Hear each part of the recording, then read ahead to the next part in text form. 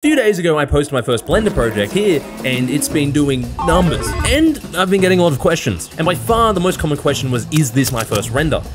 And I have to come clean with you. It's not. My first render was the donut. Took me 2 days, it was the 5-hour Blender Guru tutorial, and I'll be honest, I'm not counting it. Everyone's done it. It's basically the tutorial island of 3D modeling. So from there, it was onto the first actual project, and it was not the car. It's actually this. This was a physics test I made in a day, and I just wanted to get a feel for the objects tracking and comping. Then I asked, what if there were car and 3D camera? So naturally, I decided to remake my entire room in 3D over the course of 2 weeks. Now, unfortunately, I wanted to render this project out with its native 6K textures, but with my specs, I had to make a compromise and render it out at 1080p. Even then, it still took like 36 hours. So if that being said, I just want to have a look at some of the models I made.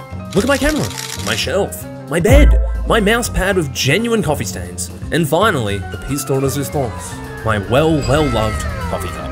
So, well, how long did all of this take me? All in all, I spent a solid 5 to 10 hours a day over the course of a month, minus a few days to hike some mountains. This project took me roughly 200 hours from never touching Blender to this. So 200 hours in a month is pretty crazy, and the only way I'm able to do any of this is because I'm a self-employed director. And I have a lot of experience making shit look good on camera, so it definitely helped. Finally, none of this would have been possible without the help of my good friend Levi, who knows way more about Blender than me, and basically acted as my personal ChatGPT every time I needed help. And that is how I made my first project in Blender in a month.